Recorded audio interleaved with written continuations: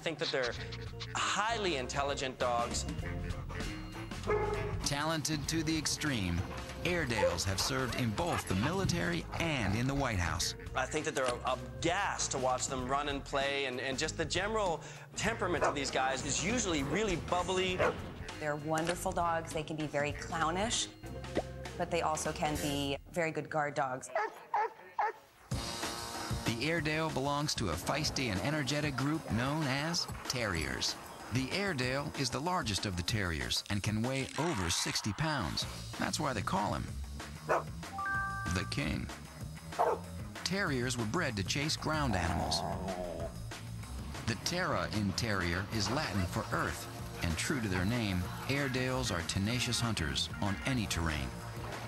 That all-around versatility eventually caught the attention of the British Army. During World War I, they bravely served as messengers to transport mail.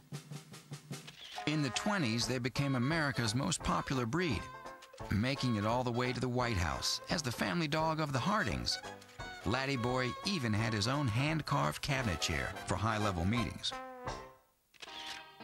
And guess how John Wayne got his nickname, the Duke? Yep, an Airedale. His boyhood pet was named Little Duke. The Airedale of today is still an incredibly hardy and versatile dog, with many of the same traits as its forerunner, starting with its unique, non-shedding, double-layered coat. They need to be what's called hand strip, which is removing the dead, bristly coat. And that needs to be done about twice a year for a pet. And if you show the dog, it needs to be done on a lot more regular basis. This top wiry layer covers a soft undercoat, both of which continue to grow like hair. What they do is they actually strip the longest coat out, and it regenerates the hair follicle. Originally used for biting its prey, the Airedale still has the largest teeth of all the Terriers. And while not aggressive in nature, be warned, Airedale puppies are bundles of energy who will take on just about anything. And the third and most remarkable trait of the Airedale is his extreme intelligence. Very, very bright dogs, incredibly intelligent, and they learn tasks very quickly. Sit. But because of that, they also bore very quickly. Roll over. You're not doing roll over. You're just silly. Airedales can be successfully trained to do all sorts of work, like Miss Lily, a 3-year-old who just completed her certification as a therapy dog, with the help of trainer Missy and owner Linda. Hello, Miss Lil. So the purpose of therapy dogs really is mostly for emotional support. We look for dogs that are very stable in temperament, dogs that are very social and outgoing with strangers. Miss Lily is 3 years old, and she's been in training for about 2 3/4 years of her dog life. She seemed like a very special puppy right from the beginning. Okay, let's get her into a nice sit for me, Linda. Lily, sit. Good girl. Stay. Good girl. We'll just do a quick circle exercise around her. Good girl. Stay. Good girl. Her final phase of training was coming through a therapy dog course, which has acclimated her to all sorts of medical equipment, lots of different sort of hospital smells. Such a smart girl. Excellent. Hey, Lily, let's go to work. Today, Miss Lily will put her training to the test during one of her first visits to a nearby nursing home. Where you first walk in and you think that everything's going to go exactly as you feel it should, and she's new at this. And I was a little nervous, honestly, the first time. Okay. Yes. Hi. Miss Lily's first test is to walk through a crowd and accept a friendly stranger, or 3 in this case. Say hi. Hello. How are you all doing? When they walk in, people just want to interact with that dog. They just find them really exciting and very different to look at. Then she must obey the sit command and sit politely for petting. She says thank you. Wow.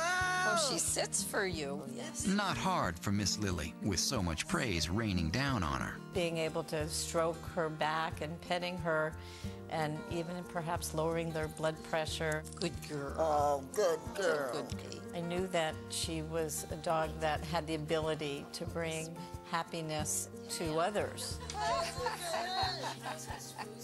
You're a good girl. Yes, lovely. She's trying. She's done a swimmingly well job at just being able to handle all of the things that we've put at her. We're very proud of her progress.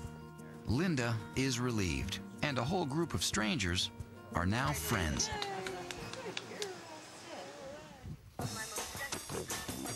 The Airedale puppy's darker coat lasts for about 6 months. Like most puppies, they are incredibly cute. So cute, you just might want to take one home.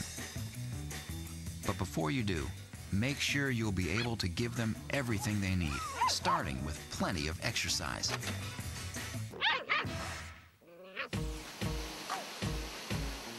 Adult Airedales need at least 20 minutes of brisk walking twice a day to keep fit, but they do love to free run in the woods. If they go off leash, make sure your Airedale responds well to a recall command. Because, like all terriers, it's a given, these guys are going to chase small animals. Whether you have a farm or a city dwelling, Airedales are adaptable to most environments. They're great in all environments. If you want to keep them in warm weather, you can strip their coat down tighter. And if you want to keep them in a cooler climate, you can just grow their coat out a little fuller. For training, Airedales do best with praise rather than punishment. The Airedale has few health problems and an unusually high tolerance for pain, so you may not be aware of an injury until there is serious damage. Like a lot of large breed dogs, they do tend to suffer from bone and joint issues such as hip dysplasia. Grooming the Airedale can be time-consuming, but that time brings you closer with your dog.